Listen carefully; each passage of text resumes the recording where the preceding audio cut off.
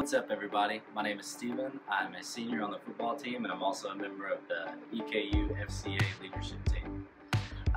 One of the first ways that I got to FCA was actually at a different Bible study. We were in Walters Hall, and we heard a fellow football player kind of talking about it, and we were like, hey, that sounds cool. It's on a different night than our Bible study, so, one more day of the Lord, why not? So we went there and just completely fell in love with the people. The atmosphere was unbelievable. Getting to meet people from different sports, and I kind of broaden our circle and broaden our or kind of deepen our relationship with each other, and then also with the Lord, which was awesome.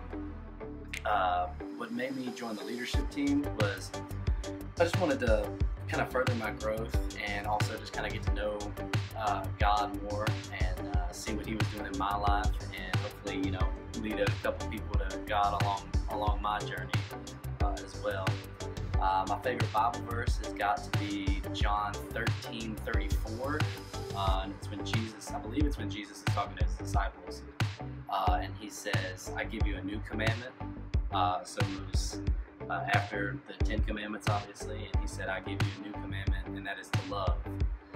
So really just trying to push that, to just love your neighbor, love your friends, and hopefully we'll see you at FCA.